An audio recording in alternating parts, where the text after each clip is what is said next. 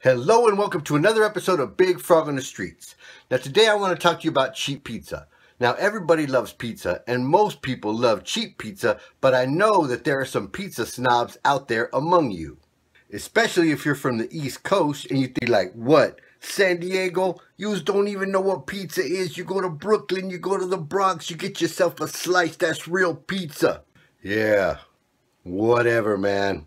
I worked at Filippi's, I worked at Pizza Hut, I worked at Antonino's. I've made a million pizzas.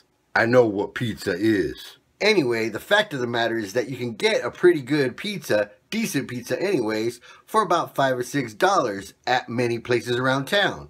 Is it Lefty's? No. Is it Bronx Pizza? No. Is it Filippi's? No.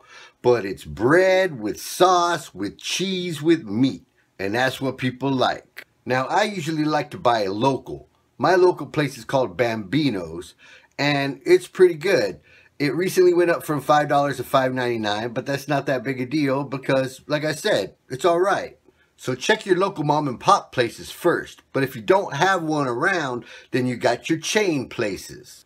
Like around here, there's Tasty Pizza, there's Zappy's Pizza, and of course, there's Little Caesars. Now, Little Caesars gets a bad rap. But just like a beer snob will drink Budweiser if that's all that's left at 2 in the morning, a pizza snob will reach for that box of Little Caesars if they're having a pizza party at work. Believe that.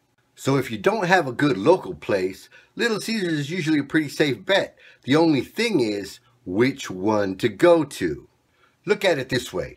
If you gave your 5 best friends a Little Caesars franchise, you already know which one you would want to go eat at and which one you would never set foot at. It all depends who runs it.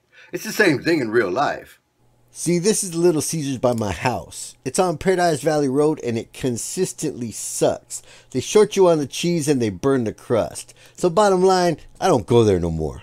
Now this is the Little Caesars next to my barbershop. That's the Country Club barbershop. Ask for Big Pep.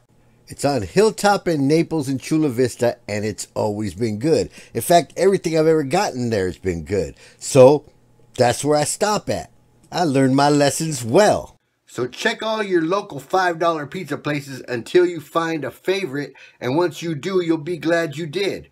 So thanks for joining me on another episode of Big Frog on the Street. Until the next one, it's Big Frog and I'm out.